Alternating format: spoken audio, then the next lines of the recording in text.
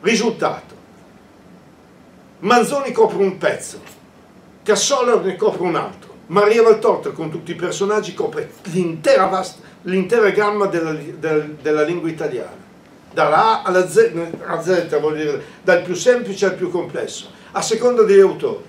C'è l'autore che parla in maniera semplice, frasi brevi, lunghezza breve delle parole. Ci sono personaggi invece che coprono una vasta altri aspetti, per esempio i farisei, gli scribi, linguaggi articolati molto bene, Giuda Iscariota che sa usare bene gli aggettivi, eccetera eccetera, Gesù che sa adattarsi. Ma l'insieme di Maria Valtorta incredibilmente, e a questo punto dal punto di vista scientifico e scientista, copre l'intera vasta gamma della lingua italiana, la quale è estremamente flessibile. Lo dice il professor Matriciani. Questo qui è ancora più interessante perché ne abbiamo parlato ieri sera. A un certo punto a loro viene in mente di verificare la quantità di pioggia. Quanto pioveva in Palestina nell'antichità? Quanta è la pioggia che descrive Maria Valtorta nei suoi 3 anni e mezzo di vita, di Gesù, voglio dire, della predicazione? Risultato è la stessa. Cioè Maria Valtorta descrive la pioggia di 2000 anni fa. Incredibile. Dice, ma come fanno a determinare questo? Ci sono degli studi scientifici, cioè di verifica sul campo, che hanno potuto costruire. Maria Valtorta non si sposta da questo. Questo per dirvi 2 elementi secondari, perché la domanda è, oh, ma come ha fatto? Qui l'errore poteva essere girato l'angolo. Cosa ci voleva? Mettere una pioggia straripante o un asciutto straripante sbagliandosi completamente? No, invece, è precisa. Come la vastità della lingua italiana. Un critico di Maria Valtorta, un prete torinese, diceva che Maria Valtorta è una spiritista. E come fa uno spiritista a coprire l'intera vastità della lingua italiana? Mistero. Mi avete capito? Poi semmai mi fate delle domande. Il professor De Caro ha fatto un passo in più, 4 libri ci ha messo, per dirvi con quale acribia ha elaborato la cosa. Credo che ce ne siano anche qui, sono questi qui, sì, sono i Ce li raccontano, in cui lui va a verificare, a partire dall'episodio di Gadara, la posizione delle costellazioni, delle stelle, dei pianeti, della luna che sorge e che sale, e determina come è possibile ricostruire un calendario degli anni 31-34, giorno per giorno. Perché? Perché Maria Valtorta per 84 volte, in realtà molto di più, ma questi qui sono indipendenti uno dall'altro, racconta i cieli, racconta la posizione delle stelle e dice, caspita, queste sono le cose, da qui si può determinare, ed è interessante perché salta fuori tutta una serie di dati molto precisi, così come li descrive Maria Valtorta. Attenti però, siamo di fronte a una rivelazione privata. Va bene, io devo andare avanti poi. Ma questi elementi matematici di Matriciani e di De Caro, che sono assolutamente importanti e rendono Maria Valtorta un caso unico. Scusate, lo so che quando qualcuno dice, ma figurati se Maria Valtorta ha scritto questo o quello, figurati chissà quanti errori. Ci sei andato a vedere? Gli hai letti i libri? No, e allora di cosa stai parlando? Quando vuoi fare un discorso da bar, andiamo al bar e facciamo il bar. Io ti ho raccontato cose serie, raccontami cose serie. Se io ho torto, dimmi dove ho torto. Se no, mi dispiace, ma hai torto tu e ho ragione io. Molto forte? Sì, l'ha insegnato Gesù. È lo stesso, è il medesimo stile. Da dove viene il battesimo di Giovanni? Dal cielo o dalla terra? Vedi tu. Chiaro, Dice è un po' cattivo. No, assolutamente. È così che si deve fare, specialmente con i presuntuosi, perché chi dice quello presume di sapere quello che non sa. Una battuta mi permetto che Gesù dice alla Valtorta: ricordati che io sono sempre buono ma mai debole. Certo. Molto colpito questa espressione. Dice Jean-François Laver che siamo davanti a 10.000 dettagli, 2 circa per pagina, secondo me sono di più, nella totalità degli scritti. Ma quello che è interessante è che Maria Valtorta non sapeva mica quello che scriveva, non era assolutamente cosciente, né dal punto di vista scientifico né dal punto di vista teologico. Dice, racconto così, ma io non so mica, non ho studiato questo, però padre Migliorini prima, padre Berti dopo elaboravano le cose, è interessante vedere. Allora ci sono, dal punto di vista della storicità, ci sono questi 4 elementi di cui bisogna sempre tener conto, cioè di fronte a un fatto storico, molteplicità di attestazioni sempre uguali, la convergenza dei fatti, la dissomiglianza da altre cose che sono accadute e la plausibilità che sia successo. Dice, ho incontrato un UFO nella via principale di Rovereto. Quando? Alle 11 del mattino di una domenica.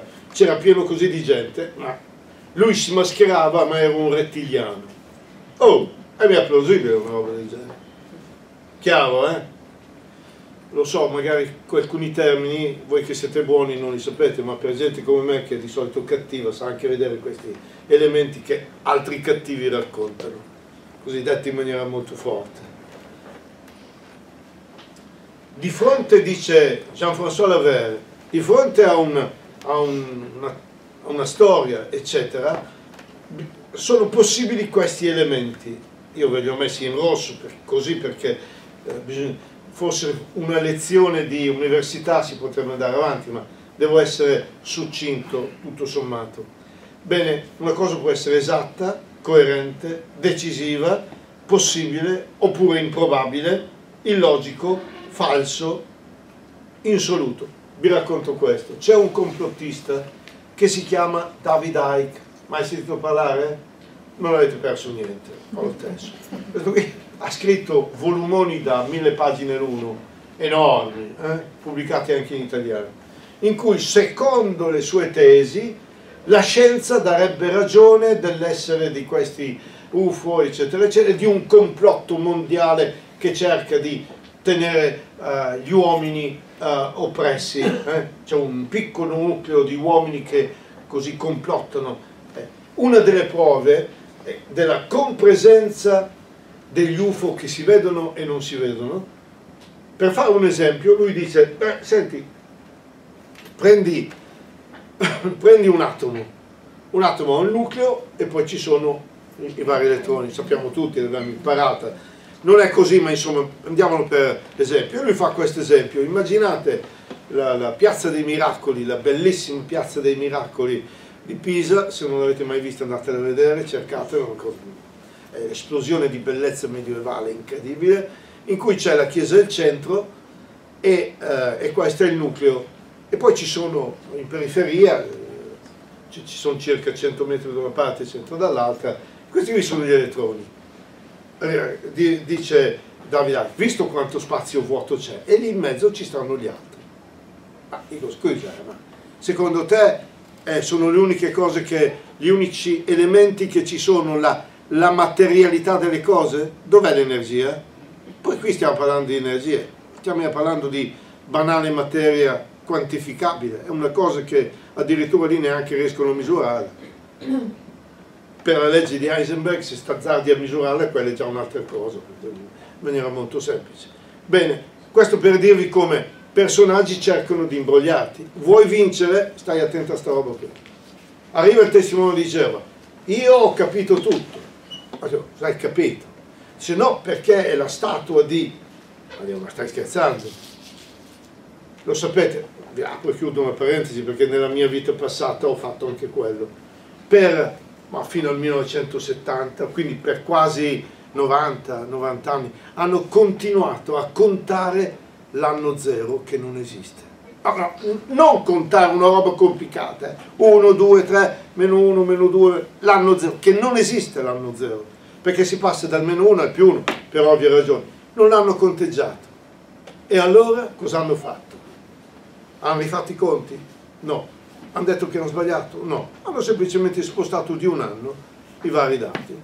E scusate, io dovrei venire dietro a voi. Dico, ma un po' di buon senso, ma il buon senso non c'è. Non c'entra, ma insomma c'entra, avete capito? L'Aver fa questa affermazione fantastica: l'abbondanza di dettagli apparentemente insignificanti dovrebbe normalmente esporre l'autore a molte imprecisioni, chiunque esso sia, errori o contraddizioni che potrebbero come conseguenza screditare l'insieme dell'opera. È un'affermazione. E aggiunge: nel caso di Maria Valtorta le esattezze e le coerenze sono così numerose che per trattarle tutte non basterebbe un libro per ogni argomento. E questo lo dice lui, ma alla fine dice che Maria Valtorta qua e là nei cieli si è sbagliata. De Caro dimostra che l'Aver si sbaglia, perché quando dice che Maria Valtorta si sbaglia è come se sbagliasse piazzare lì Giove o qui. Se è lì e dice che è lì, non può essere qui per quella sera, e dice che è lì e lì concorda. Se fosse qui non concorderebbe. Ve l'ho semplificato. L'Aver afferma questo. Oh, mi raccomando, l'Aver, chapeau, non c'è problema, come si dice, cioè siamo riconoscenti e molto, però ci sono dei limiti. De Caro a sua volta ha qualche altro limite, ma non c'è problema, quando si studia si fa così. E qui è la prima parte. Se volete possiamo prenderci qualche minuto, se no io vado avanti. Ditemi voi. Io farei ancora un quarto d'ora e poi la parte. Non è così complicata, però ci sono altri. Qui entriamo nell'opera, però questa parte qui andava fatta. Adesso avete chiaro, ho cercato di rendervi chiare le cose, alcune scoperte. Ma bisogna fare una premessa, e di quello che ho detto all'inizio, adesso la rifaccio qui.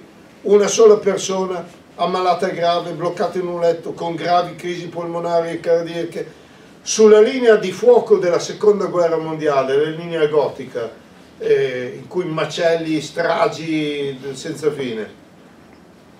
Sfollata in una casa fatiscente per 9 mesi, con un sottotetto, con, lei dice, un esercito di topi che gli passavano sopra e gli facevano la pipì sul letto, così, la racconta lei, senza alcuna preparazione teologica e culturale, oltre le medie superiori, facciamo il liceo, una persona intelligentissima, memoria grandissima, capacità elevatissime, per cui però sua madre, la quale era una arpia tecnica, nel senso che era cattiva, ma cattiva veramente, il Signore l'ha portata in paradiso, ma con lei è stata veramente cattiva, e solo in purgatorio.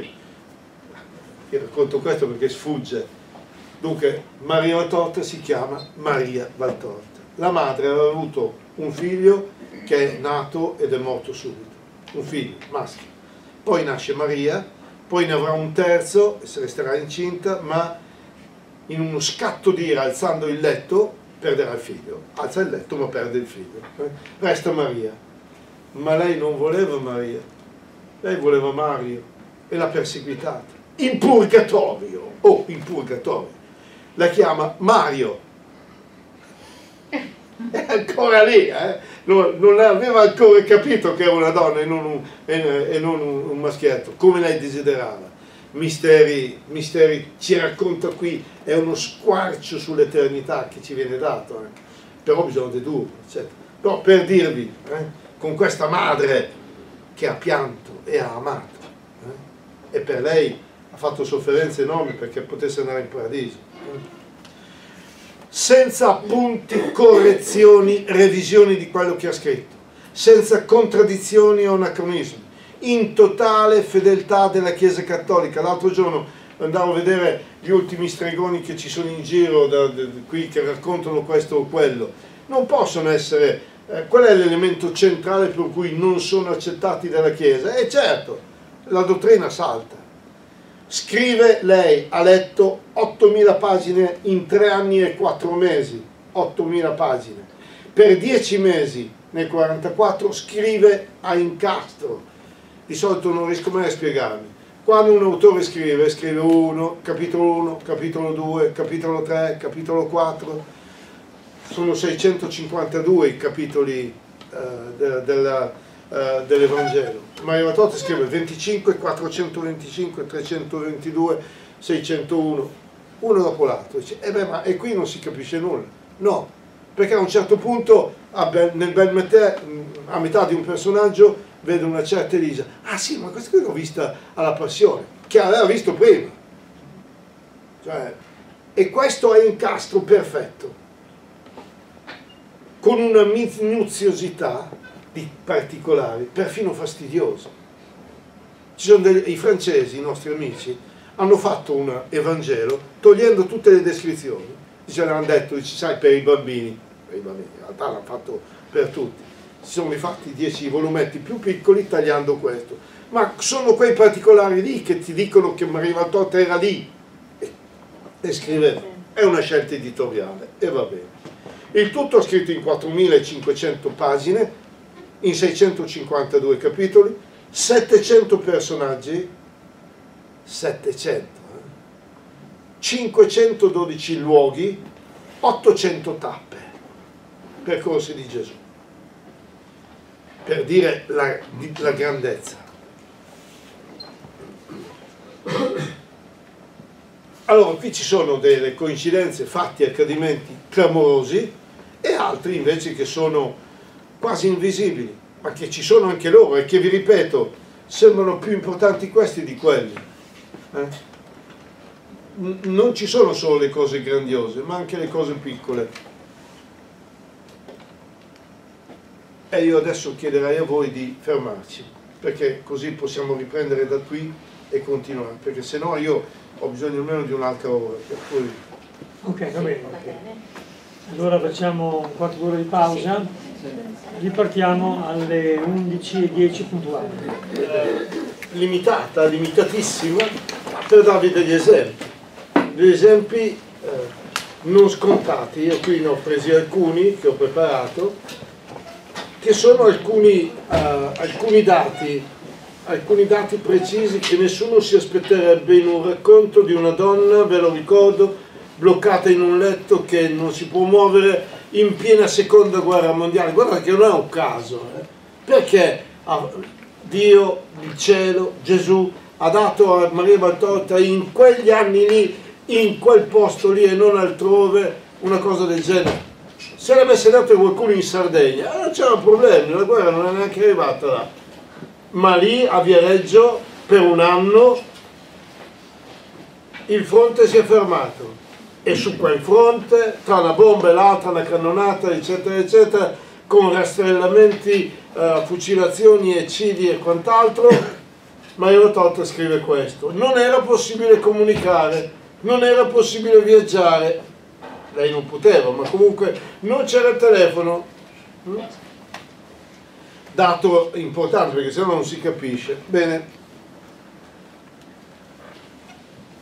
partiamo da qui. Jean-François Levert, il suo racconto comporta un'imponente quantità di indizi cronologici, più di 5.000, per lo più indipendenti l'uno dall'altro, è lui che scrive così, che ci permettono di determinare la data precisa di quasi ogni avvenimento del Vangelo, quasi, però insomma ci si avvicina sempre. Inoltre, ciascun dato è perfettamente coerente e compatibile con tutti gli altri. Guardate, questo qui è l'elemento scientifico fondamentale, cioè non è un elemento a capocchia, per dirlo in italiano, ma è un elemento preciso, dato, lo vai a vedere, compatibile con tutti gli altri, non c'è dissimiglianza, c'è qualcosa di completamente diverso, c'è invece qualcosa che continua, fatto che da un punto di vista scientifico è statisticamente inspiegabile. Com'è possibile? In merito alla precisione, qui è una cosa un po' complicatina. In base ai dati lui scrive, tra l'altro la traduzione italiana sull'argomento, secondo la seconda a volte i traduttori e gli editori, proprio su questa frase qui. Cosa ha scritto e cosa hanno stampato lo sanno solo loro. Adesso io ve la racconto bene. La seconda edizione, il Vangelo, l'Enigma Valtorta, secondo volume, Enigma Valtorta 2, che non so se c'è qui, no, non c'è qui, il quale aggiunge, traduce da cani questa parte e non si capisce cosa dice. Quella francese sì, ma qui no. Allora, in base ai dati di un matematico, ha stimato che la probabilità che si tratti di un caso è di 1 alla 84esima. Io qui per farla semplice vi ho messo l'equivalente matematico e il significato. 1 seguito da 84 zeri. Una bella lista. Ecco, la possibilità di sbagli è così grande, ma non avviene mai. Ovvero una possibilità talmente infima di essere precisi, che qui non si può pensare che è il miracolo. Jean-François Levert, che è un chimico, dice: quando noi parlavamo di una cosa, della possibilità di 1 su 2 milioni che si realizzasse, per noi non valeva più. 2 milioni, 6 zeri, qui sono 84. Chiaro, no? Perché poi i confronti sono quelli che servono. Questo per dirvi la precisione, di nuovo la precisione dei cieli. Bene, i luoghi geografici. Vi leggo questo con la parte in rosso perché bisogna capire cosa c'è scritto. La strada che dalla Fenicia viene verso Tolemaide, qui è il 512, è una bella strada che taglia dritta dritta la pianura fra il mare e i monti e che per il modo come corre è mantenuta, è molto frequentata per quei tempi, sovente tagliata da strade minori che dai paesi dell'interno vanno a quelli della costa, offre numerosi crocevia, notate, Maria Valtorta l'ha percorsa con Gesù, per cui vede dei tanti crocicchi che ci sono nelle strade di campagna. Io che sono un emiliano, un padano, queste cose per noi sono normali. Qui forse con le montagne diventa difficile, ma lì sì, lì è facile. Presso i quali è generalmente una casa, un pozzo e una rudimentale mascalzia dove facevano i ferri per i muli e per gli asini. Quindi erano stazioni, ce n'era una ogni 10 km circa, dice Jean-François Levert, per i quadrupedi che possono aver bisogno di ferri. I ferri c'erano già prima di Cristo, contrariamente a quello che scrive Wikipedia, c'erano già. Gesù con i 6 rimasti con lui percorre un bel tratto di strada, 2 chilometri e più, e lei gli va dietro. Cioè, l'ho messo in rosso per dire che Maria Valtorta segue non passo passo, ma ci va dietro, sempre vedendo le stesse cose, cioè i terreni eccetera. Infine si ferma presso una di queste case con pozzo e mascalzia, si ferma lì ad un bivio presso un torrente che non lo noto perché evidentemente non gli dicono qual è, sormontato da un ponte che per essere robusto ma largo appena quanto basta al passaggio di un carro. C'è qualche foto su che probabilmente l'hanno identificata. Qui siamo vicino al mare, Gesù arrivava fino lì. Questo per dirvi una paginetta, guardate quanti elementi scientifici di verifica. Chi lo noterebbe? Lei non lo notava. Noi che siamo voluti andare a vedere, ecco lì, vediamo i dati scientifici. Una paginetta qualunque. Dice, ma che c'è su qui? Questo è quello che ha valore, quello che verrà dopo. Guardate, le righe rosse, quello è un pezzo, le ha fatte un signore tedesco che ha cercato di ricostruire i percorsi. Le righe rosse sono i percorsi di Gesù, i paesi sono quelli di 2000 anni fa e a volte non si trovano, ma ci sono. Notate, ne dico una tanto da dire, non ce l'ho qui, vedete là in alto, Bethsaida, vedete com'è sul mare? In realtà il mare oggi si è ristretto e Bethsaida è sulla terraferma e non si capisce più, ma bisogna cercarla lì, non altrove. Se si va sulla riva non si vede più, perché lì evidentemente si è depositata molta terra. Tanto per dirvi, qui sono i vari percorsi. Questi qui sono due pezzi di una stessa cartina che io ho messo insieme, e si vede qui a sinistra, si vede il punto, l'ho messi più vicini possibili, è una cosa accettabile. Un giorno all'altro avremo anche una cartina noi qui proiettabile. E qui dice, bisognerebbe tenere presente, notate dov'è Dora, vedete Dora lì? Dora. Gesù percorre il tratto che va da Sicamino, percorre sul lungomare fino qui e scrive: è il giovedì 22 del luglio 32. Giovedì 22 del luglio 32 l'ho aggiunto io e l'ho derivato da Decano. Un po' prima dell'alba la luce del trapasso dalla notte al giorno è diminuita, essendo tramontata la luna e non ancora iniziato il giorno, ma è un breve intermezzo crepuscolare. C'è la partenza per la più lunga tappa di questo viaggio, dice De Caro, 25 km fino ad ora, poi altri 13 o 14 per giungere a Cesarea, a Cesarea, che è più sotto, Cesarea Marittima, la vedete lì? Sì, a basso. Ossia una lunga tappa di circa 40 km in tutto. Gesù precisa: arriveremo ad ora prima che il sole bruci e ripartiremo al tramonto. Capitolo 253, settima parte. Si comprende così che essi sono partiti prima dell'alba, verso le 2:30 o le 3 del mattino, per essere ad ora verso le 8:39 del mattino, prima del gran caldo. Hanno lasciato Doro verso le 17:18 per giungere a Cesarea prima della notte, come Maria Valtorta descrive nel capitolo seguente. E Gesù precede il desiderio delle donne: domani a Cesarea sarà finita la vostra fatica, sorelle. Vedete, stesso brano. Questo per dirvi, per raccontarvi come sia perfettamente logico quello che succede.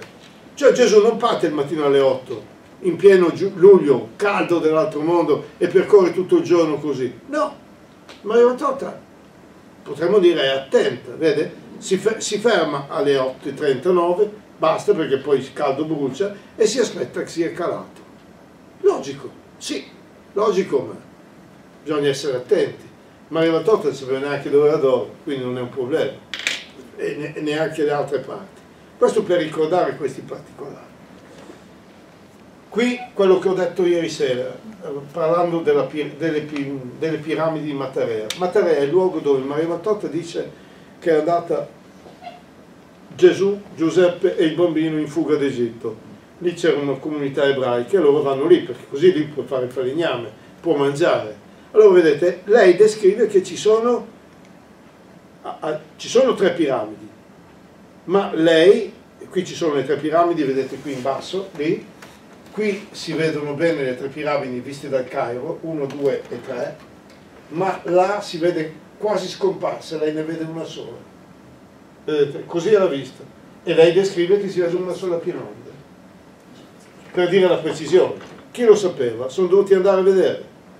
Questa qui, quello lì è l'angolo per riuscire a vedere. La foresta pietrificata. E qui è la descrizione. Libro 4, 248 il capitolo, parte 13. Foreste pietrificate che si vedono sparse per la valle del Nilo e nel deserto egiziano. Erano boschi e boschi di piante vive. E qui è Gesù che parla. Eccole lì, guardate, le piante pietrificate, esattamente come ci sono. Maria Valtorta vede questo, Gesù le racconta e dice: le enormi rovine di Azor, che è un luogo dove erano terme, ecco, e lì, eccole qui, di nuovo le rovine che ci sono ancora presenti, sono così enormi. Maria Valtorta vede questo e le descrive. Qui è il primo ritiro di Gesù con gli Apostoli, dove Gesù sceglie i 12 e poi dove sceglie i 12. Li prende come apostoli, le grotte di Malvera. Quello che è interessante, i nostri amici francesi sono andati lì, vedete questa parte qui, vedete com'è arida? Ci sono degli arbusti. Dice Perinet, che uno dei nostri che è andato lì, è andato a vedere e dice, lì è ancora così, le pietre sono così, gli arbusti sono così, tutto quanto è uguale, quindi è lo stesso percorso. Eccolo lì, quello che ha visto Maria Valtorta. Adesso mettetevi voi a descrivere come ha descritto Maria Valtorta, vediamo cosa succede, così tanto per raccontare. Le sorgenti, ecco, questo è il luogo delle terme, eccolo qui. Senti che puzza di resine? Si ubriacano col fumo prima cosa, poi fanno il resto nei banchetti, sono capaci di andare alle sorgenti calde dall'altra sponda, in quelle terme. Cose da inferno succedono, torneranno all'alba, all'aurora, forse più tardi, ubriachi, coricati gli uni sugli altri come tanti sacchi, uomini e donne, e gli schiavi li porteranno dentro nelle case a smaltire l'orgia. È il mondo di antico che il cristianesimo ha vinto. Ecco proprio. Notate, sapete chi fa questo racconto? È Giuda Iscariota. Così la racconta. E qui comincio, adesso vi ho dato quegli esempi banali, qui terza parte, e qui siamo al dunque. Perché Maria Valtorta ha scritto quello che ha scritto. Dice, per velleità scientifiche, per farci un racconto degli anni 31-34, per raccontarci come lei era brava. Scusate, proprio non mi interessa. Maria Valtorta, oltre al resto, è una persona molto umile. E l'umiltà è la spina dorsale dei cristiani. Senza umiltà non c'è niente. E faccio un'affermazione molto, molto complicata. Senza l'umiltà non c'è neanche Dio. Il nostro Dio non esiste. Mi avete capito bene? Monsignor Romano Guardini ha scritto un bel libro negli anni 30, Il Signore in tedesco, tradotto. Chi fa teologia di solito lo conosce. A un certo punto in un capitolo dice: qual è il Dio rivelato da Gesù? Il Dio umile. Dice: perché si è incarnato? No, perché ha creato e poi si è incarnato. Lo so che, mi spiace, lo so, non ve l'hanno mai raccontato, ma è così. Dio è umile. Dice: ma scusa, ma Dio non è amore, non è infinito? Sì, tutto vero. Ma può esistere l'amore senza l'umiltà? No. È lì, guardate bene, neanche fra gli uomini. Due sposi si amano alla follia. C'è umiltà in loro? No, allora non si amano neanche. Semplice. Era passione. Diceva Santa Teresa di Calcutta a un giornalista che gli chiedeva: scusa, ma come faccio a sapere, tu parli di amore, ma come faccio a sapere che amo? Risposta: quando costa. È amore vero è quando costa. Il resto è fufu che esce dalla bocca di noi preti, ma che, e non solo, tante belle parole ma non si realizzano. Allora, dobbiamo comprendere che questo è scritto in umiltà. Allora, ci sono due parole, vi ripeto, sono quattro, ma insomma sono cinque, ma insomma in realtà sono due, che definiscono Maria Valtorta. L'unicità assoluta di Maria Valtorta. Non ce n'è un'altra. Andate dove volete. O si rifugiano i racconti mistici, indù, eccetera, in un passato molto mitico, come negli antichi greci, o raccontano delle cose che non stanno in cielo né in terra, con personaggi, dei, eccetera, tutti così sognati. Secondo, che definisce Maria Valtorta, l'opera di Maria Valtorta, è che è un miracolo di miracoli. Cioè non c'è solo un miracolo, ma i miracoli. Cioè una sequenza, miracoli da tutti i punti di vista. Dice, Don Ernesto, la formula è molto, molto forte, lo so, ma d'altra parte è il mio compito. Il mio compito è stupire e rompere le scatole. Eccolo qui, e qui non posso che fare così. Unicità assoluta. Vi ripeto, l'ho detto all'inizio, nessun altro mistico o cercatore del volto di Dio, di qualunque fede religiosa, movimento o gruppo, fate quello che volete, non ha mai unito insieme tanta scienza e tanta mistica, cioè tanta unione con Dio. Mettetela come volete, andate a prendere, avete una biblioteca a disposizione, andate, non so cosa c'è, prendete, troverete tanta mistica, che però se ci credi bene, se non ci credi arrivederci, e tanta scienza dove non c'è unione con Dio. C'è un bellissimo capitolo dei quaderni, il 44 credo, è il giorno della morte di Madame Curie. Madame Curie è la scopritrice del radio, e Maria Valtorta dice grande donna, e Gesù dice sì, grande donna, perfetta, ma spiritualmente speriamo che si salvi. Perché? Perché lei era perfetta umanamente, matematicamente, come studiosa, certo, perfetta, ma dal punto di vista spirituale dov'era Dio in lei? Lo dico Maria Valtorta per dire come tanta scienza non dice tanta mistica. A me piace Zucchini perché non si dimentica mai delle due parti. Mi piace Pascal, il quale dice delle cose scientifiche bellissime, Pasteur, cose fantastiche, sì, ma non si dimentica mai che c'è Dio e tutto il resto. Così per essere molto, molto chiari. Anche fra i cattolici, la Beata Caterina Emmerich, la Venerabile Maria d'Agreda, non arrivano neanche a un millesimo di dove è arrivata Maria Valtorta. Ogni tanto c'è qualcuno, anche ieri sera, ma la casa dove ha abitato la Vergine Santa era Efeso, perdiamo tempo dietro Efeso, eccetera, dico con altri 10.000 elementi, perdiamo tempo, ma mi raccomando, non perdiamoci dietro a una fogliolina, perché c'è qualcuno che dice no, non è vero, non può essere vero Maria Valtorta perché c'è quella virgola lì fuori posto, vai via. La mia risposta è vai via. E tutto il resto no?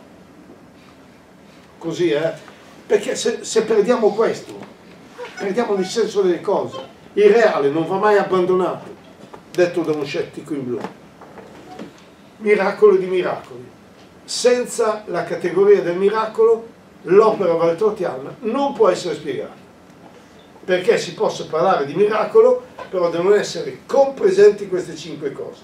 Sempre non riducibilità a leggi scientifiche, cioè quello che accade non puoi ridurlo a una equazione matematica, mettiamola così per intenderci, va bene? Cioè un dato matematico. Questo accadimento deve essere visibile a tutti, non solo a qualcuno, tutti devono poterlo vedere, se no non è miracolo, almeno in potenza. Quella tizia che ha miracolato sulla tomba della fondatrice, è passata dalla morte alla vita, c'è un miracolo, è un miracolo, l'hanno vista in 2 o 3, però visto 2 o 3 tutti gli altri l'hanno vista, quindi l'hanno vista tutti, e così si potrebbe continuare. Deve avvenire però nell'ambito materiale, quindi per questo deve essere visibile. No, dice, ogni tanto ci sono personaggi strani, dice ho avuto una comunicazione dagli extraterrestri, una roba interiore, vai via. No, deve essere una roba che accade. Stefania Caterina, pseudo-mistica, che era una vera mistica, ma adesso è diventato pseudo, da buttare via, ne riparliamo. In un ambiente religioso, se no non è miracolo. Non è un fatto eccezionale, punto. No, fatto eccezionale in ambiente religioso. Se no non lo può essere. E ha come fine la gloria di Dio e della Chiesa. Quindi, l'Eucaristia non è un miracolo. Chiaro? Chiaro? L'Eucaristia non è un miracolo perché non è visibile a tutti. L'altro giorno circolava un bellissimo effetto, un volto di Gesù patente che appare in un'ostia in Cina. Sì, va bene, quello è un miracolo, ma l'Eucaristia no. Ed è inutile che uno mi venga a raccontare no, ma è un miracolo. Non lo è, chiamalo in un altro modo. Chiamano dimensione, che ne so, una cosa strepitosa, dato di fede, sì, ma di per sé non può essere chiamato miracolo. Chiaro? E così anche tante altre cose. Sì, bellissimo. Dice, ma come, scusi, si parla di transustanziazione. Sì, sai cosa dici? Sai cosa dici? Transustanziazione è un termine del Medioevo, oggi non vale più. Dice, ma allora come si fa? Utilizzalo. Ma insieme a quello devi utilizzare anche la scienza del Medioevo, se no non capisci. Ma scusate, non sono mica anticattolico, sto semplicemente dicendo le cose come stanno. Dice, ma lei ci crede nell'Eucaristia? Che se ci credo, certo, ci ho giocato la mia vita, abbiate pazienza.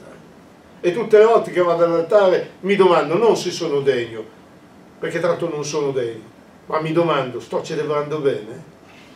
Sto dicendo, riesco a far capire che sto pregando e preghiamo tutti insieme? Sto cercando di trasmettere la grandezza di quello che accade? Sì, ma non è un miracolo. E in questo modo non si deve perdere la fede. Allora invece Fatima è un miracolo? Il miracolo del cielo? Certo che è un miracolo, l'hanno visto tutti, un ambiente religioso, dà gloria a Dio. Certo, accade nelle cose materiali, quello è un miracolo. E Guadalupe, miracolo. E si può continuare, quello che Vittorio Messori ha chiamato il miracolo, ci ha fatto un libro, quello qui, la gamba dopo 2 anni che era sepolta è stata attaccata. Quello è un miracolo, l'hanno visto tutti. E serve per la gloria di Dio in un ambiente religioso, capito? Tenete presente questo, perché se no arriva il primo scientifico e voi credete in miracolo da tutte le parti. No, caro. Noi diciamo miracolo e miracolo, e non altro. Le leggi di Mendel sono leggi di Mendel, non sono miracoli. Il fatto l'ereditarietà che si spiega col DNA, eccetera, non sono miracoli, sono dei fatti, semplicemente. Magari non ci arriviamo subito, ma ci si arriva. Va bene, poi eventualmente mi chiederete. Alternativa al miracolo. È isteria? Ma, diceva il professor Geminiani, che era direttore dell'istituto psichiatrico di Maggiano vicino a Lucca, che ha conosciuto Maria Valtorta. Chi dice che Maria Valtorta è matta è matto, ha detto lui. Io posso solo ripetere quello che io ho registrato.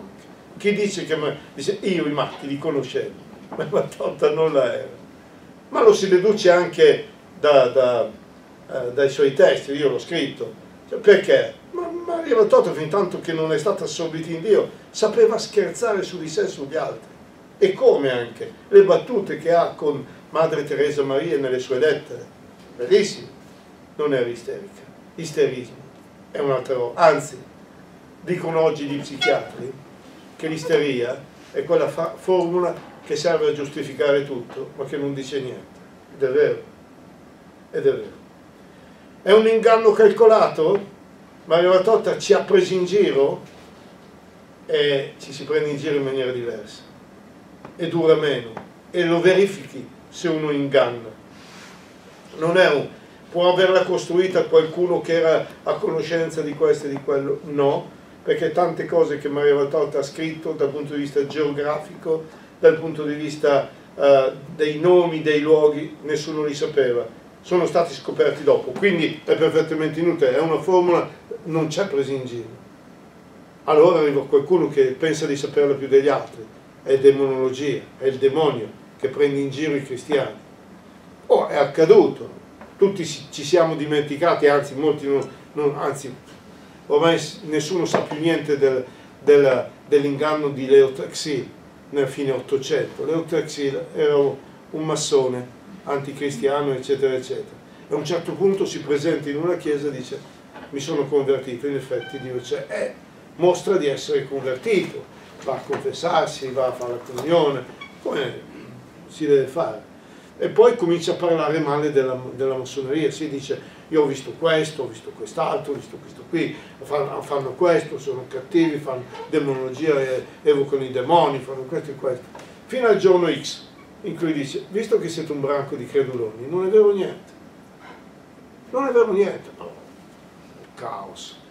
Un caos perché a questo punto era tutti quelli che gli hanno creduto, e c'era gente che però che non gli ha creduto nella sua conversione, e però gli hanno creduto, risultato: smentiti, distrutti, presi in giro, non è vero niente. Io sono massone, sì, ma sta roba qui, ma figurati, pensiamo ad altro, non questo. Questo ve l'ho raccontato per dimostrare a voi e a tutti che siete dei creduloni e che andate dietro le favole, non andate dietro le cose serie. Tutti ci siamo dimenticati di questo fatto terribile in Francia, ma la demonologia, perché sia vera, ci deve essere un male. Dov'è il male in Maria Valtorta? Negli scritti. Non ho trovato ancora una persona che mi abbia detto: ho letto i libri e sono diventata atea, ho letto i libri e sono uscito dalla chiesa, ho letto i libri e ho cominciato a bestemmiare. Mai. Ho sempre trovato l'opposto. Ho sempre sentito anche a Radio Maria, caspita mio, dopo che ho letto Maria Valtorta ho capito finalmente. E anzi la domanda: ma perché non me l'avete raccontato prima? Quindi, si arriva quando si può. Medianicità, spiritismo, ma vi ripeto, lo spiritismo non è una cosa scientifica. Loro lo chiamano scientifico, ma di scienza non c'è un tubo. Pensate, due erano scienziati tedeschi negli anni 20 del secolo passato. Hanno costruito la macchina per pesare gli spiriti. Viene da ridere, eh? Allora, com'era fatta? Un tubo di 25 cm lungo 1 metro, con dentro un indice e una goccia di alcol. Non mi chiedete perché l'alcol, ma pare che fosse una roba che spostava gli spiriti. E cos'è successo? Il problema non era tanto la misurazione, è cacciare lo spirito nel tubo. Sì, ecco, ve l'ho raccontata. Mentre invece uno spiritista americano, credo, non mi ricordo bene, di New York, tramite gli spiriti aveva saputo come costruire la macchina che sarebbe stato il nuovo Messia. La macchina, robot, noi diremmo, la costruisce e dice: ma non funziona. E ci voleva tanto, così, capite? Maria Valtorta, per Maria Valtorta lo spiritismo e la medianicità, che è la stessa roba, è una forma di demonismo. Ne sono convinto anch'io, pur classificando le cose in maniera un po' diversa, poi vedremo se riusciamo a parlare. È un problema di ufologia? Sono gli UFO che gli trasmettono interiormente questo? No, l'ufologia, così come viene raccontata oggi, è demonismo. Se volete, ve lo giuro sulla Bibbia, perché ne sono certo. Non più di poco tempo fa una persona, una mistica attualmente vivente che conosco, mi scrive e dice: padre, io adoro il Signore, ho queste. L'altro giorno ho sentito questa voce: smettila di adorare la Santissima Trinità. Siamo noi la Santissima Trinità, noi siamo gli extraterrestri che ti stiamo comunicando con te, ma assolutamente non è la Trinità, credi a noi. Questa formula è una formula demoniaca in cui una tizia che trovate su internet, che si chiama Stefania Caterina, ha scritto volumi, l'ultimo, il sesto, è uscito adesso, di comunicazioni tra lei e il comandante Ashtar su una serie di navicelle spaziali che stanno difendendo la Terra. E cosa vi devo dire? Che lei si è messa insieme a Vlasic, padre Vlasic, ve lo ricordate? Sì. È il primo parroco di Medjugorje. Lui, una volta che ha lasciato Medjugorje, prima è andato in Svizzera a cercarsi un'altra veggente perché non aveva più quelli di Medjugorje. Poi alla fin fine ha incontrato Stefania Caterina a Medjugorje. Lei è una donna che aveva già avuto queste comunicazioni, ma padre Braschi, santa persona, l'aveva tenuta a bada, buona lì, calma, tranquilla. Per 10 anni è stata calma e tranquilla, morta lui. Poi è passata a Medjugorje, ha incontrato padre Vlasic. E adesso è una roba in cui... Bellissimo questo episodio, curioso. Conoscevo un cappuccino a Massa, santa persona, padre Achille, che si interessava di varie cose, e un giorno vado da lui e lì c'ha il libro di Stefania Caterina. Padre, stia attento, gli dico io. No, ma guarda, dice delle cose bellissime. Padre, legga bene, stia attento. No, guarda, ho visto, cose bellissime. Arrivederci, padre Achille. Passo da lui 10 giorni dopo, don Ernesto, ma che roba, dice, ma che cosa scrive questo qui? E gli aveva detto, episodio realmente accaduto, per dirvi, stateci attenti, ufologia non può essere quello, è una balla, semplice, cioè è una menzogna, è una formula demoniaca per spiegare l'inspiegabile. Io preferisco la categoria del miracolo, su cui si può discutere, ma è la categoria del miracolo, l'unica che può rispondere all'opera valtortiana, l'unica, se no diventa incomprensibile. Dove vuole condurci il miracolo dei miracoli? Bene, Maria Valtorta al capitolo 652, che vi ricordo che è l'ultimo, dà le 7 ragioni. Io ve ne ho raccontate solo alcune, riassunte, potete andare a leggere al capitolo 652. Primo,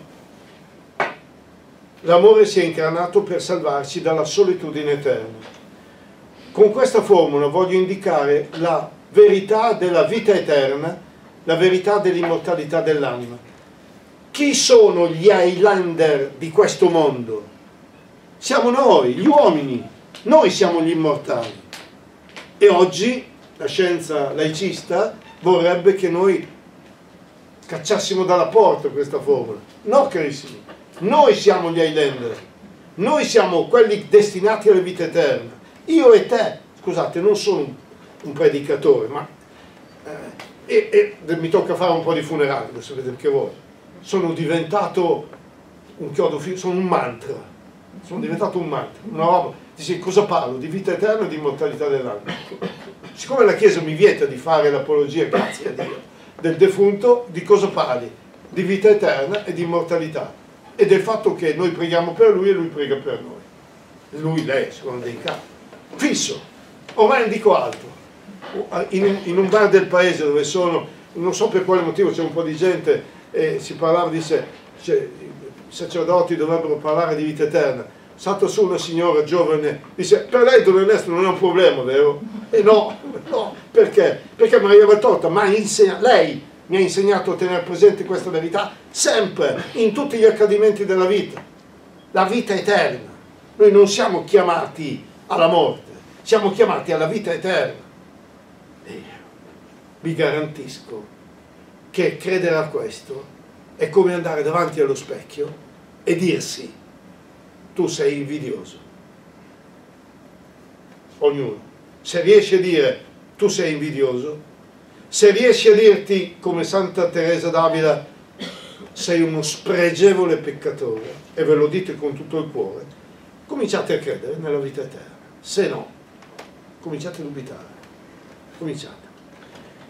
Secondo, il cielo e la vita eterna, l'immortalità dell'uomo. 3. Gesù Cristo, Gesù.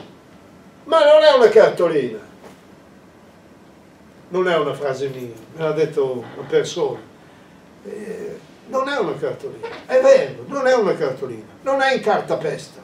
Gesù è vivo, reale, vero, concreto, si lava, mangia, ha fame, è sfatto dalla fatica.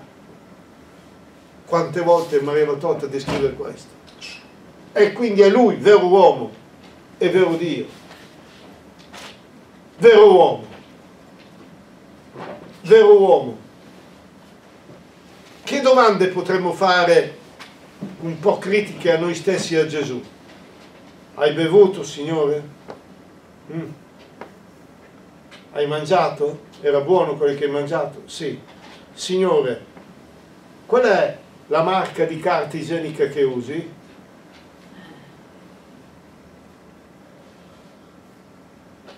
Cosa che, non so, a me nessuno ha mai fatto questa domanda, sono io che la faccio di solito. Allora dice, scusa, ma perché Gesù si serviva dei servizi igienici? Oh, è vero uomo o no? E fino a lì bisogna arrivare. E Gesù, cioè la Vergine Santa, che pulisce il bambino. E lì c'è scritto. Ma scandalo, dicevano negli anni 50 all'inizio. Scandalo, ma Gesù è così. Vero Dio, non per guardare quella cosa lì, c'è anche quello, ma poi c'è vero Dio, fa i miracoli, cammina sull'acqua, va in bilocazione, c'è problema. In Maria Valtorta c'è tutto questo. Quarto punto, una vita cristiana da vivere seriamente fino all'immolazione, nella Chiesa e per la Chiesa. Sì, Maria Valtorta fa paura, come Marta Robin, come Josefa Menendez, come Adrian von Speyer, fanno paura. La vita cristiana è una vita di immolazione. Cioè, ma allora non è capitata, la morte è la nostra immolazione. Accettiamo la morte, sarà la nostra immolazione eterna, e così saremo veramente uniti a Cristo.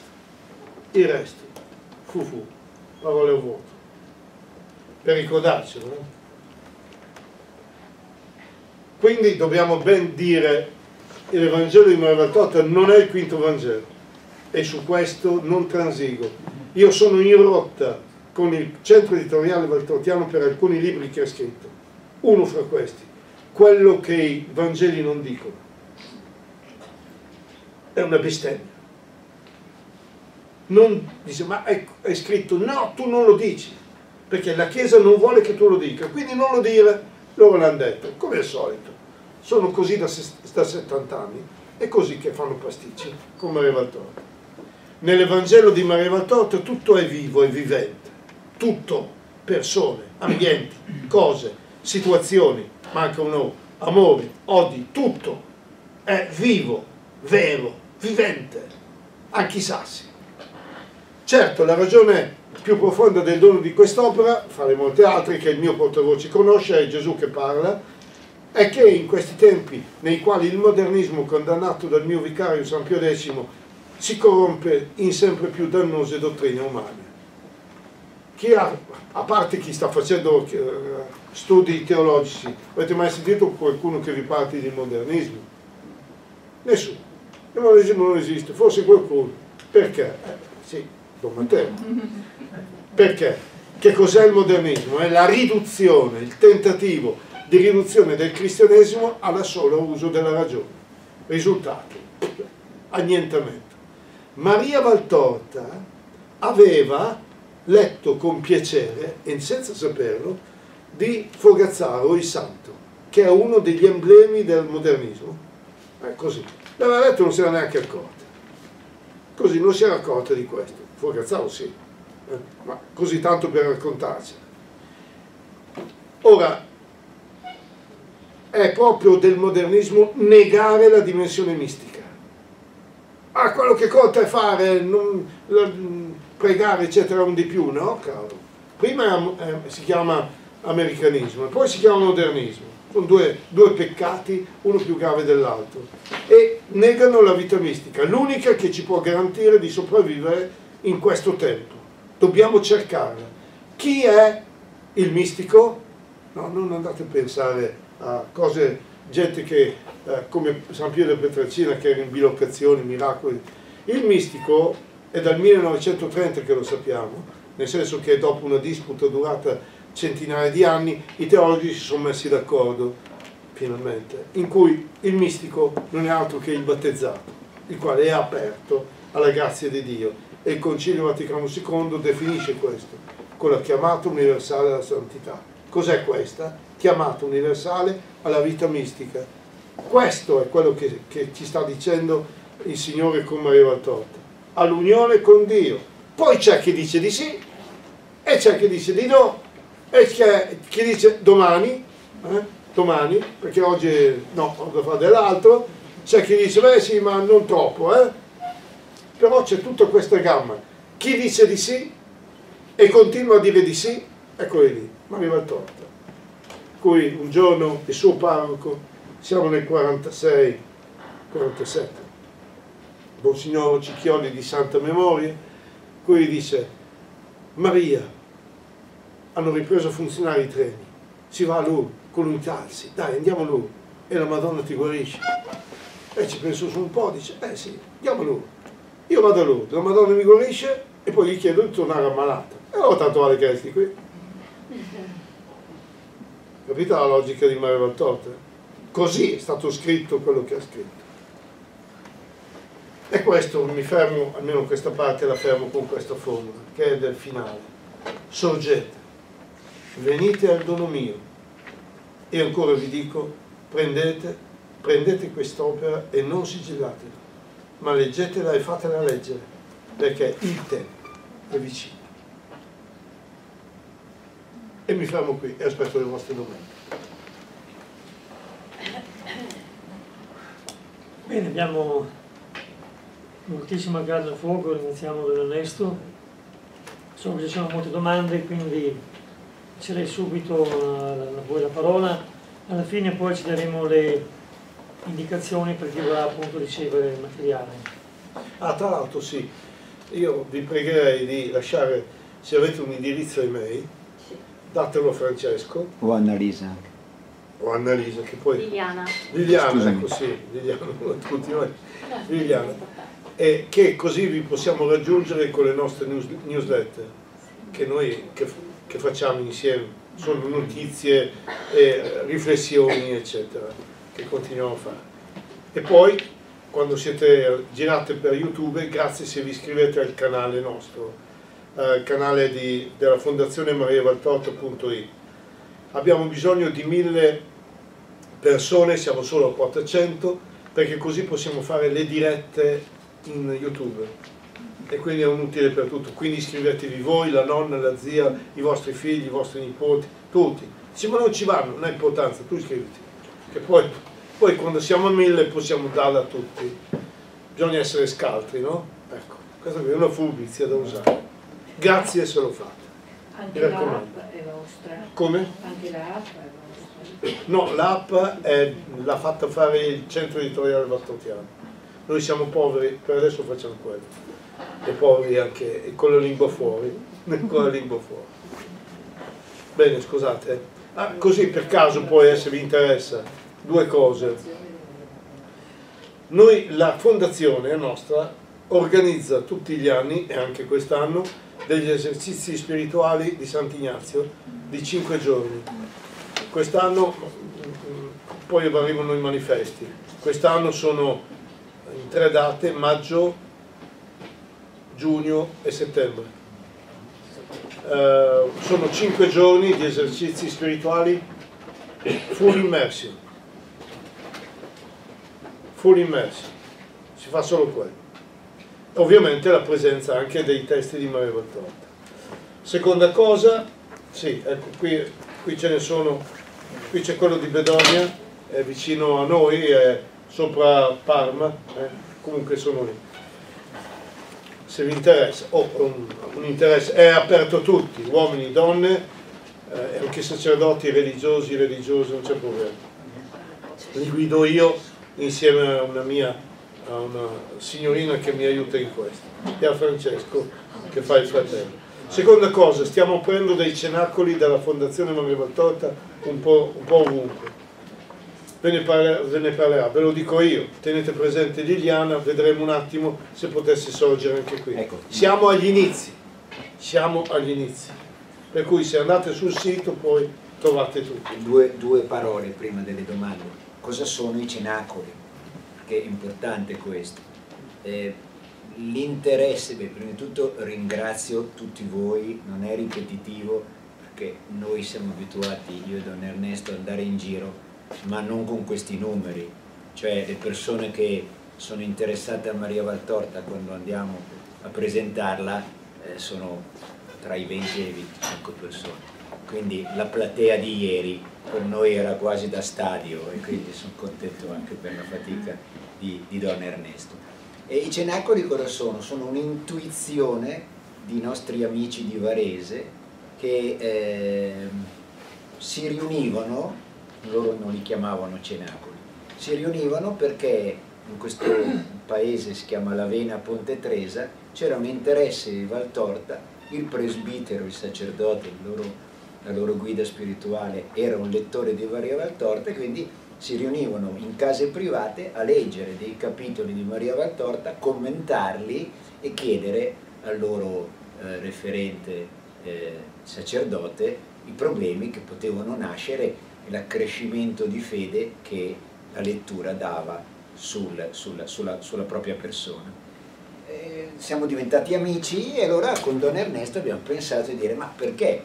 Magari sono tante anime in giro per l'Italia che desiderano leggere Valtorta, conoscerla di più, ma mettiamoci a fare questa avventura. Quanto mai abbiamo pensato di farla? Perché? Perché hanno cominciato realmente a telefonarci. Don Ernesto tiene una trasmissione mensile, se non lo sapete, anche questo è un appuntamento importante, tanti anni che la tiene, è il primo venerdì di ogni mese a Radio Maria alle ore 12:30.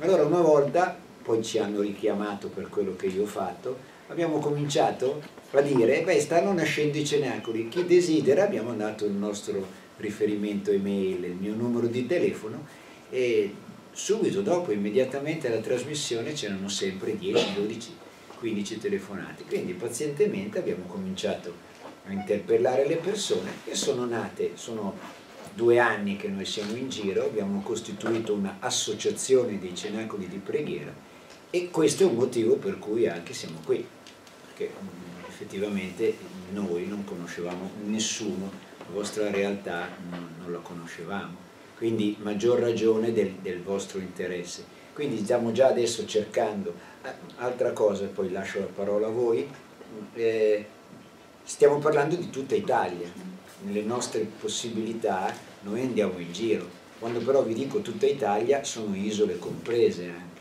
Ne parlavamo in macchina prima di venire da voi con Don Ernesto, certo che quando passiamo lo stretto ci sarà da ridere, perché andare giù in Sicilia non è uno scherzo, quindi Palermo, Torino, parlavamo prima con lei dei vari cenacoli che ci sono. Ultima cosa, inizialmente c'era una diffidenza da parte dei sacerdoti in questo, però poi hanno considerato che le persone che leggono Valtorta non lasciano la parrocchia o non leggono più il Vangelo, anzi la fede è aumentata, la serietà in cui si conosce il nostro Signore è più radicata, quindi si sono avvicinati, è assurdo dirlo, no? Cioè c'è stata una specie di conversione da parte del sacerdote nel leggere Valtorta, perché come può testimoniare anche non tanto Don Ernesto che è estremamente di parte, ma Don Matteo, è utile per l'evangelizzazione leggere Valtorta. Quindi adesso stiamo cercando di creare con voi sì, un qualcosa di importante nella parte del nord-est. Quindi fate riferimento a lei, poi dopo io e lei ne parliamo. Grazie, perché se comincio a parlare poi ore. Bene, allora, pongo subito una domanda, io che credo sia già di qualcun altro. Una domanda che mi sembra importante, cioè qualche persona mi ha detto, mi convince quello che tu dici su Maria Valtorta, però c'è questo pronunciamento di Joseph Ratzinger come cardinale della dottrina della fede dell'84-85, di insomma velato ma sostanzialmente pesante giudizio negativo, no? Non so se la parola negativo sia giusta. No, in realtà sia Ratzinger che Tettamanti sono precedenti al 2012, non conoscono queste cose e loro ribadiscono solo, sì è vero, non c'è più l'indice dei libri proibiti, ma resta valida l'essenza. Sì, ma dopo il 2012 salta tutto. Perché? Di che cosa hai paura? Che va, come diceva l'osservatore romano del 60, il 5 gennaio, se vai in mano a delle ragazzine possono avere dei disturbi, cose del genere. Dopo l'ultima tentazione di Cristo stiamo parlando di cosa? Quindi per favore, in realtà no, bisogna essere sempre prudenti, sono io che lo sono. Se uno mi dice è il quinto Vangelo, no, sono io che lo dico. Detto quello, se mi dice no, ma siccome si parla di questo, allora no, allora niente. La dottrina cattolica è quella, punto. E stiamo fermi lì. Ma Maria Valtorta interpretala così, perché c'è il problema del linguaggio, perché Maria Valtorta parla italiano, un po' di fiorentino e un po' di toscano, ma l'origine è ebraico, è greco, è latino, è aramaico, e quindi e lì viene tradotto all'istante, quindi noi abbiamo di fronte la traduzione all'istante data dal cielo, benissimo, con tutti i limiti del caso, sì, ma è un linguaggio, e il linguaggio va utilizzato per quello che è, quindi calma, quando leggi, sì, ma è una rivelazione privata, leggila bene, non fuori dalla Chiesa Cattolica. Quando prendi, qualche anno fa uscì l'enciclopedia delle religioni in Italia, enciclopedia delle religioni in Italia, per la cronaca siamo mi sembra nel 2010, una cosa del genere, 836 religioni organizzate in Italia. Benissimo, allora, qual è la differenza fra la Chiesa Cattolica e una di queste? Dopo che hai tolto tutto, le cose, questo e quello, in realtà il problema è solo di dottrina. È dottrina cattolica? Sì? Bene. Non la è un'altra cosa. Questo sempre. L'elemento dottrinale è centrale. Anche oggi dove c'è si è visto più largo questo percorso, questa strada della dottrina è più grande di come si pensava una volta, vero? Però c'è comunque. Chiaro? Quindi valore, certo, valore di prudenza. Perché? La prudenza non la leggete, quando leggete e guardate internet e guardate un quotidiano, non avete prudenza forse? Ce l'avete, anche leggendo Maria Valtorta, sono io il primo. Quindi tuttora valido ma non escludente. Infatti Ratzinger dice, certo, ci vuole prudenza, quindi leggetela con prudenza. Basta. No, ma mi sembra che Ratzinger, interpellato dal vescovo di Genova su una richiesta di un sacerdote, dia una risposta, cioè cita praticamente l'articolo della Sottoria Romana in cui dice che la Valtorta, il poema dell'Uomo Dio o il Vangelo è la vita di Gesù malamente romanzata. E questo è il dramma, cioè non è il fatto di un giudizio più o meno negativo, state attenti, cioè questa è la cosa che urta e che trovi in internet dappertutto, no? E questo purtroppo è stata una mancanza di azione celeste. No, secondo me è stata una mancanza anche umana. Il diavolo ha avuto ragione. Dovevano aspettare e approfondire. Non hanno aspettato non hanno approfondito perché sì, avevano voglia. È gravissima sta roba qua, Come? È gravissima sta roba qua. Ma certo, è la vittoria del diavolo, non c'è problema. E allora io continuo a combattere. Vediamo chi la dura la vince. E io continuo. Vediamo un po'. Se il Signore.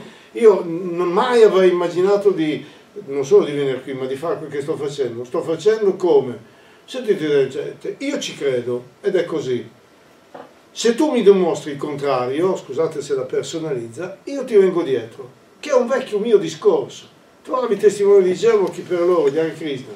Tu mi dimostri di aver ragione e io vengo con te. Ma siccome mi racconti favole, non vengo. Maria Valtorta torto, la butto nell'immondizia. Se ha ragione, io vado dietro. Ecco perché potete dire maniacale la mia idea di continuamente confrontare la scienza con le opere di Maria Valtorta. Qualcuno infatti, il CEV, mi ha criticato, ma criticandomi male, perché ha dovuto falsificare i testi di Maria Valtorta per darmi torto. Per cui ho ragione ancora, semplicemente. Ecco, se questo deve finire, quindi la Chiesa consente la lettura, consente la stampa. A questo punto non esiste più limite, basta la prudenza. Uno può leggersi anche l'Anticristo di Nietzsche, non c'è problema, leggelo con cautela, è un fatto di conoscere perché lo dice, come lo dice, che valore letterario, filosofico, eccetera, ma niente di più. Si è provato a fare ancora un contatto con... Sì, adesso infatti è ricominciata, il vescovo precedente, Monsignor Castellani, ha chiesto al vicariato di Roma di riprendere in mano la causa e allora il vicariato ha posto un sacerdote e un avvocato che stanno raccogliendo i primi dati per riuscire a spiegare, a provare che è possibile un itinerario di santità per Maria Valtorta e di possibilità per l'Evangelo. Infatti stiamo raccogliendo dati, ecco, tutto lì. Per cui è un'obiezione che personalmente non prendo neanche più in considerazione. Rispondo gentilmente con tutti, ma francamente non tiene. Ecco. Proprio perché il Gettolanzia ha dato il permesso alla ristampa, giusto? No, vede, non dovete essere così fiscali. perché la Chiesa non è fiscale. Okay. Cioè qui ormai è andato. Questo qui andava bene, forse, e neanche allora, ai tempi di Pio XII, prima, forse ai tempi di Pio XI. Già Pio XII nei confronti di Maria Valtorta dice stampatela così com'è, chi legge capirà. E io ritengo che questa qui sia la formula più bella che si possa usare. Tu la leggi con prudenza, capirai. E direi che questa qui è la regola migliore. È troppo evidente che la condanna nei confronti di Maria Valtorta ha dei preconcetti molto grossi, per cui lo si vede materialmente, conoscendo gli anni, eccetera. Per cui io vado tranquillo a raccontarvi questo che vi ho raccontato e molto di più. Bene, altre domande? Allora abbiamo ancora qualche ventina di minuti. A me Io intanto la vorrei ringraziare perché sono arrivata qua senza conoscere granché di Maria Valtorta e ancora non la conosco, insomma, perché non ho letto nulla.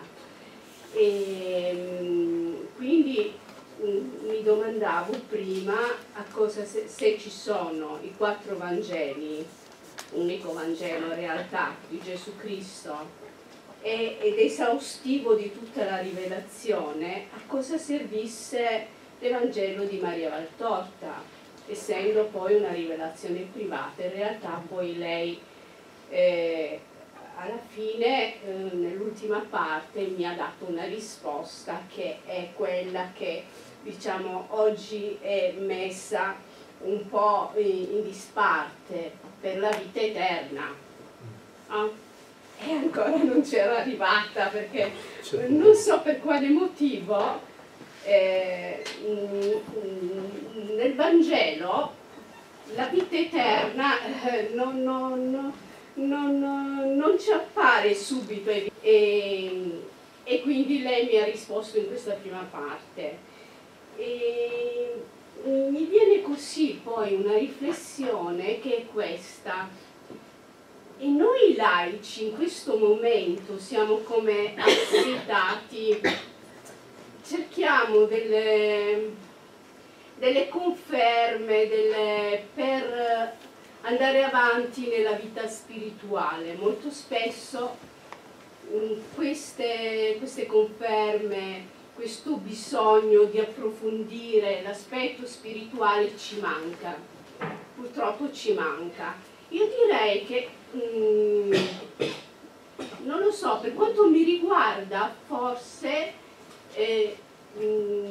la Valtorta in questo momento riesce a rafforzare il cammino di noi laici. La vedo come, forse, io non ho letto nulla e quindi come un bastone a cui appoggiarsi, con l'aiuto sempre dei sacerdoti, però, perché se poi da parte dei sacerdoti manca questa conferma, non so. Vede, un tempo parlare di vita eterna poteva anche essere inutile, perché tutti ci credevano.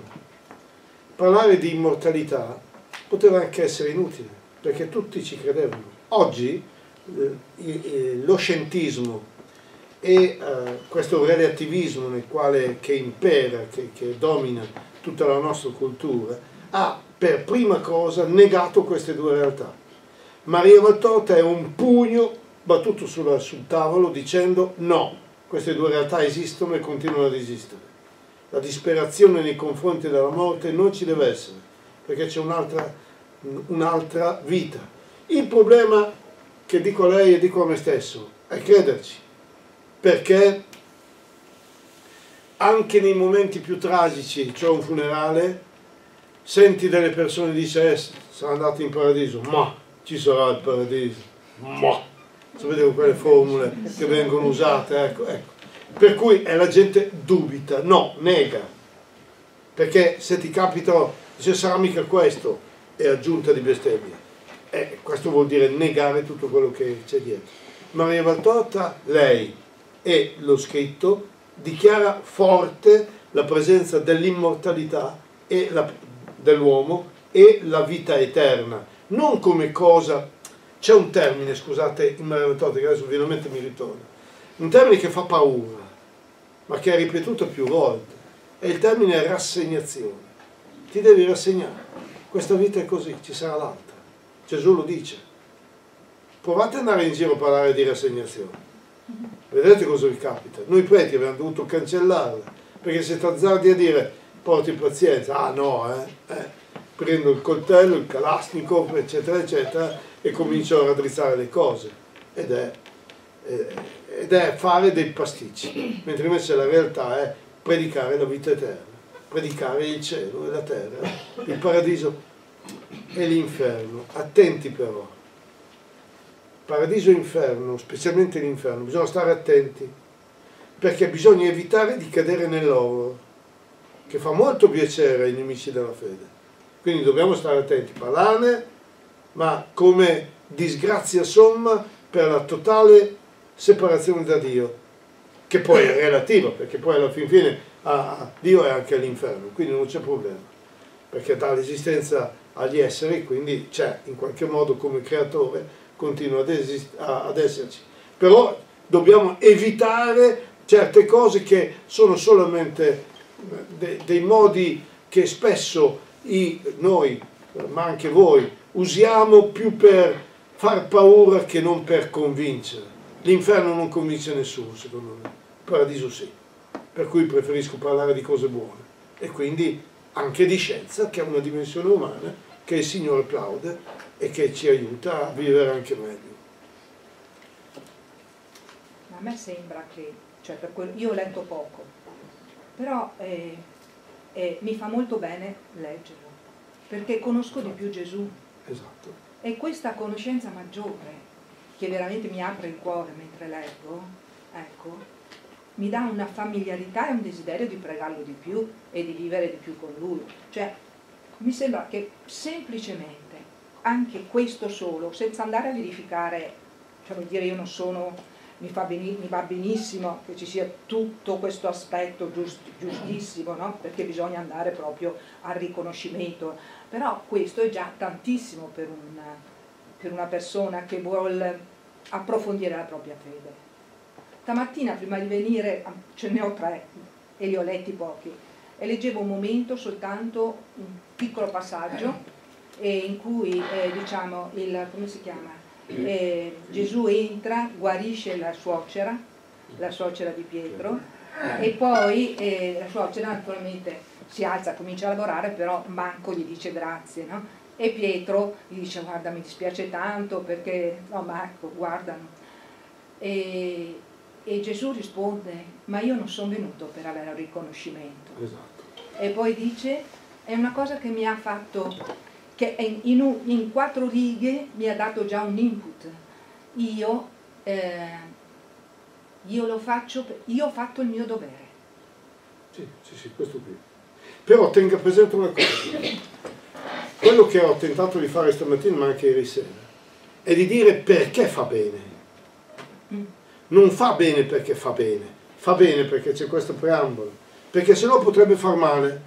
Perché anche Stefano e Caterina, qualcuno dirà, ha detto e dice, ma mi fa bene. Sì, però poi gli fa male perché non frequenta più i sacramenti, perché crede appunto nelle astronavi extraterrestri e cose del genere. Sì, poi ci sono personaggi esoterici che dicevano sì, Gesù è la fine del mondo, ma non si capisce per quale motivo il sacerdozio deve essere solo cattolico, insomma, ci può anche essere dell'altro, eccetera. Cioè sembra. Allora, fissiamo i fondamenti e poi costruiamo. E la costruzione, io vi ho dato un accenno finale, il termine è immolazione. La scienza non ti porta all'immolazione, ti permette di leggere, poi leggi, vivi, contempli e quindi se il Signore te lo permette e te lo concede, ti avvia su una certa strada. Mai dimenticare che noi siamo sempre nelle mani di Dio, anche quando crediamo di essere noi Padre Terra, sempre. C'era forse prima Carla che stava parlando. Mi ha colpito anche quando i messaggi da portare a Pio XII. Dico, ma proprio a Pio XII un Papa così, come dire, non un santo Papa, ma che era molto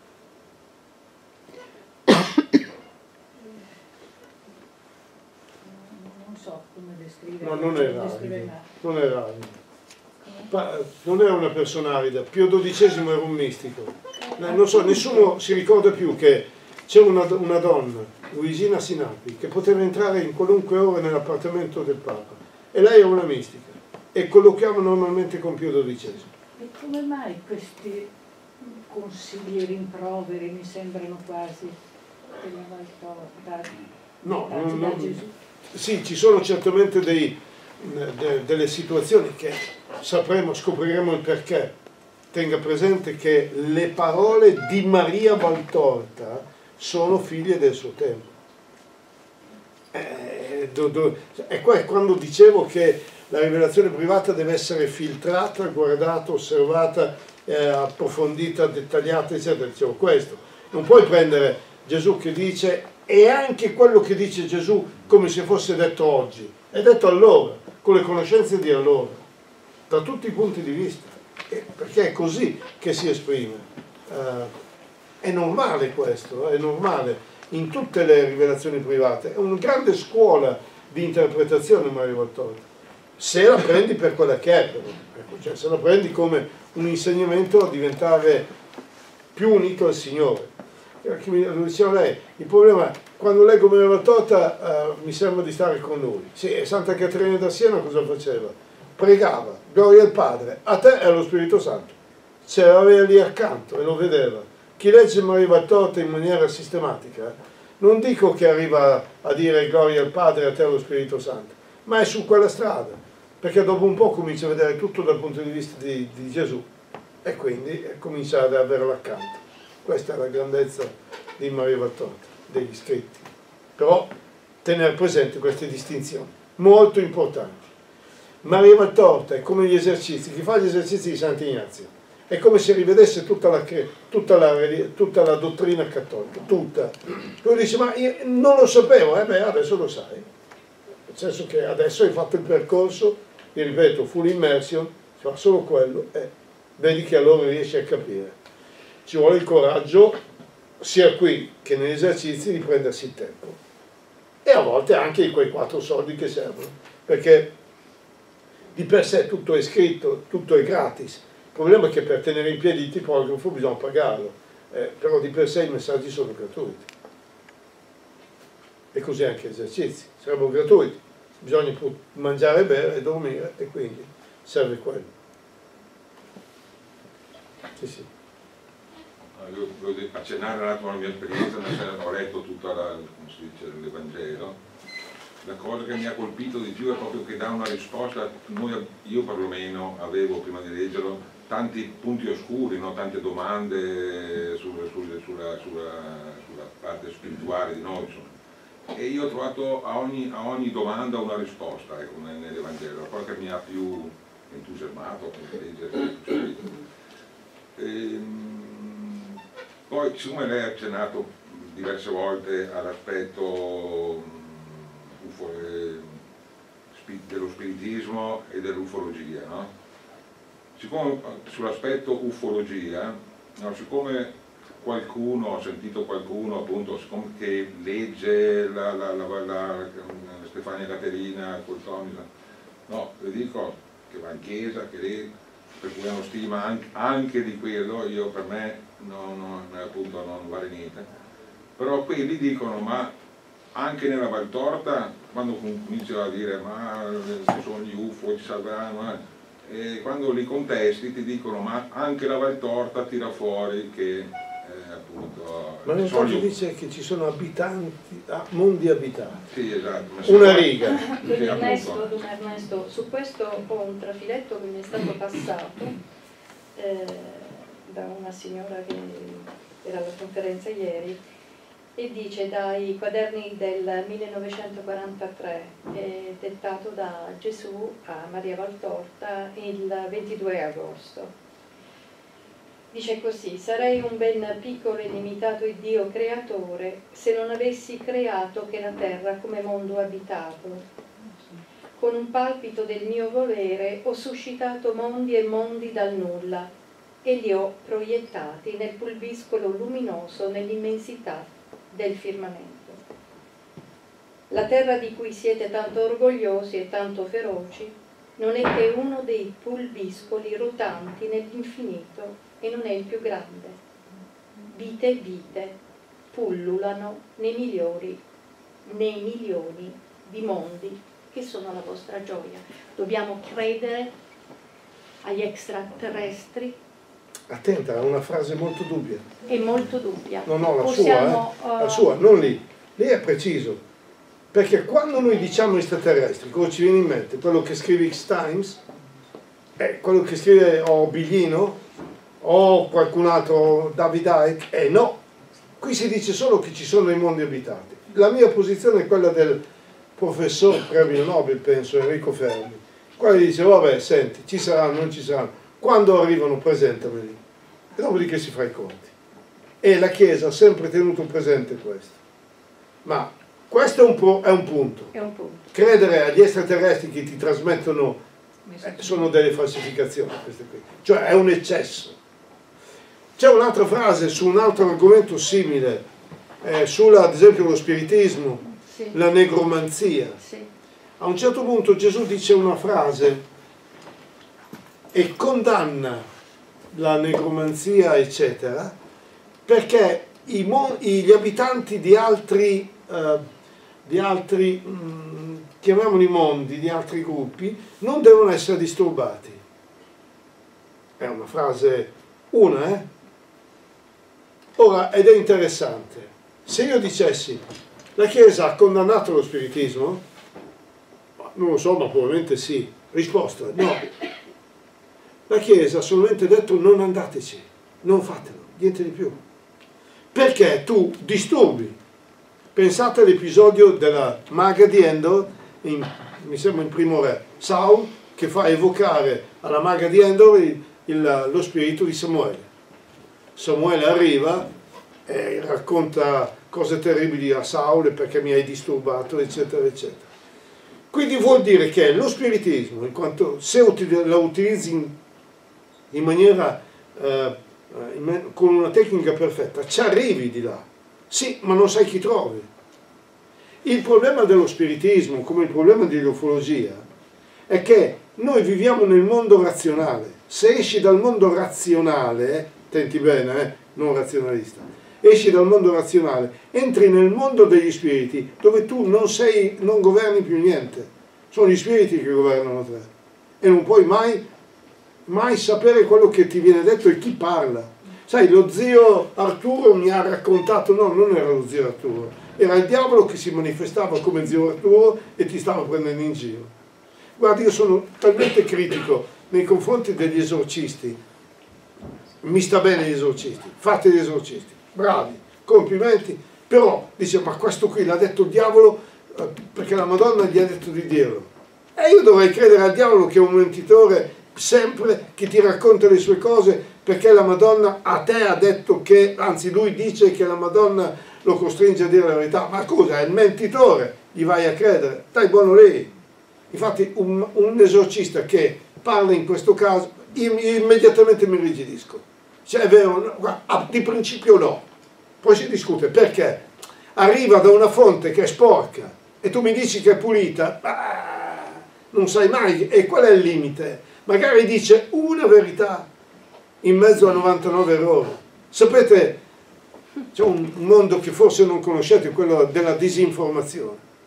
È un mondo interessante. C'è un libro che non si trova più, Il montaggio di Volkov, il quale spiega che cos'è, come agiva la disinformazione, in questo caso sovietica, ma uguale a quella americana, uguale a cinese, uguale. Cosa dicono in certe situazioni? Si dice il 10% di verità e il 90% di errore. E tu sei imbrogliato. 10%. Il problema nostro è ma allora come mi difendo? È ben lì. è proprio lì, stai attento che ti stanno fregando. Non è complottismo questo, è semplicemente un modo per tirare l'acqua al proprio mulino, semplicemente. I politici a volte lo devono fare, lo devono usare.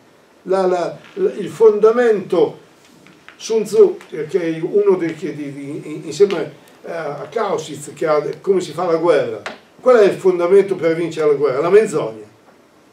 Ma la menzogna in questo modo, 1 vero e 99 falsi. Per cui tu credi l'uno vero e tu sei imbrogliato. Ci vuole il discernimento dello Spirito Santo.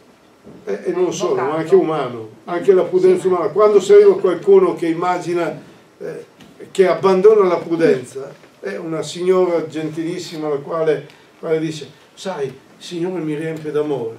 Va bene. Solo che mi è successo un problema, sono andato vicino a una persona, una sposata, un maschietto, e dice, mi sono sentita portata dall'amore verso questa persona e gli ho detto che lo amo. Sì, e adesso mi tempesta di chiamate. Ho capito, gli hai detto che lo ami e questo qui ha trovato papera i suoi denti, cercava quello. Non andiamo oltre, fermiamoci qui. Ma questo qui, quindi il discernimento anche semplicemente umano, la prudenza, è essenziale nella vita cristiana. Poi c'è anche quello spirituale. Sono 2 piani che viaggiano insieme. Addirittura nella Valtoria Gesù quando spiega le cose, appunto, i miracoli che dice addirittura che il demonio è in grado di fare tutti i prodigi che può fare un santo.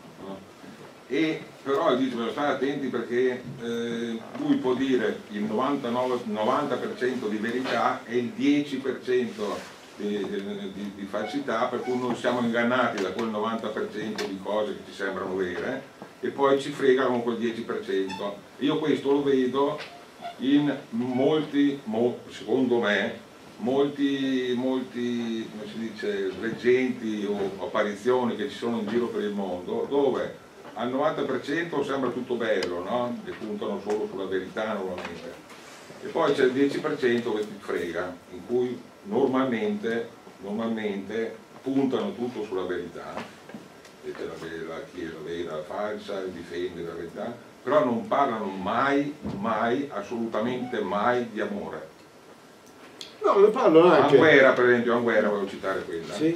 Io ne ho letti 100, tutti me ne hanno. Non c'è mai una volta che parli di amore per il prossimo, mai una volta. Questo vuol dire che sono falsi. Mai una volta. Sì, qui ci sono... A differenza di Medjugorje, per esempio, dove ogni messaggio del 2000, per almeno 3 volte, dalle 3 volte alle 15, si parla di amore al prossimo. È la verità del Vangelo. La verità è l'amore. Questo mondo è fatto anche di realtà ingannevoli, ma questo non vuol dire che allora dobbiamo essere, non ci sia una verità e non ci sia del bene, si tratta di cercarlo e alla fine si trova. Bisogna essere prudenti, perché se no si rischia di prendere lucciole per lanterne. Bene, chiedo scusa, dobbiamo allora interrompere perché abbiamo promesso di chiudere entro quest'ora. Un ringraziamento chiaramente a Don Ernesto per la partita.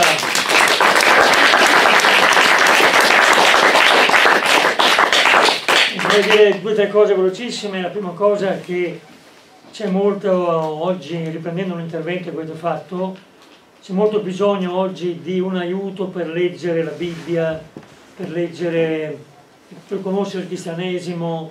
Sono nati tanti commenti lungo la storia, i più sicuri sono quelli dei padri della Chiesa, quelli dei santi, e anche oggi per aiutare una persona a leggere la Bibbia sicuramente il Vangelo della Valtorta si è dimostrato e si dimostra un validissimo aiuto, e quindi si può usare anche per momenti per circoli che si ritrovano per approfondire, per capire meglio proprio la parola di Dio, con questo aiuto, questo commento che la Chiesa ritiene sempre, quando è fatto bene, sempre utile. La seconda cosa, ecco che io parlo adesso come responsabile della Chiesa di San Rocco. Giovanni Paolo II nella Mane Nobiscum Domine, la lettera scritta per l'anno dell'Eucaristia nel 2004, uno degli ultimi documenti che ha fatto, ha detto che durante l'adorazione eucaristica sono raccomandabili la parola di Dio, il rosario, con buona pace di tanti sacerdoti anche che dicono che non si deve dire il rosario ante l'Eucaristia, e la lettura della mistica, diceva il Papa, antica e recente. Mi ha molto colpito questo fatto, cioè dove lui raccomandava anche questa possibilità, non è in primo piano, perché abbiamo la parola di Dio, il rosario, e perciò è possibile aiutarsi anche a leggere il Vangelo anche davanti alla mistica, all'Eucaristia, con l'aiuto della mistica. Riguardo a questo scopo, ecco, adesso vengono dati i riferimenti per avere il materiale. Intanto il Ernesto scrive, vorrei dirvi, sulla locandina all'uscita trovate indicata una email dove molti di voi hanno scritto per iscriversi. A questa email del Centro Culturale Edstein potete mandare i riferimenti della vostra email, del vostro numero di telefono per ricevere l'MP3 di questi incontri e per ricevere eventuali altro materiale che dovesse essere utile. Mi pare detto tutto quello che c'è da dire, quindi prego. C'è anche un numero di telefono se volete mandare un SMS perché è più comodo rispetto alle mail. Adesso viene scritto, questa qua è la mail, Centro Edstein, la grande santa che era anche studiosa di mistica. No, è GMX, non Gmail, GMX. Sono abituato, GMX. Extraterrestre. Abbiamo cercato di liberarci di Google, che è un po' il grande fratello abortista. Sì. E mentre il numero di telefono nostro è il numero che adesso è scritto, 338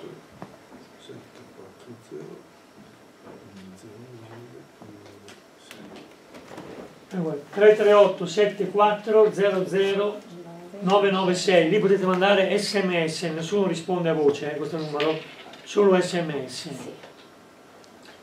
Chi volesse ulteriori collegamenti. Benissimo, io credo che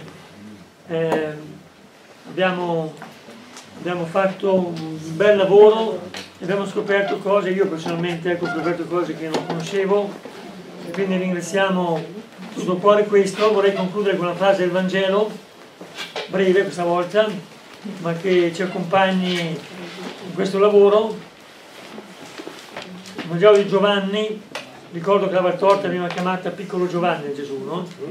E questo è molto significativo, il grande Giovanni che non a caso è attaccato dal modernismo. E Gesù dice: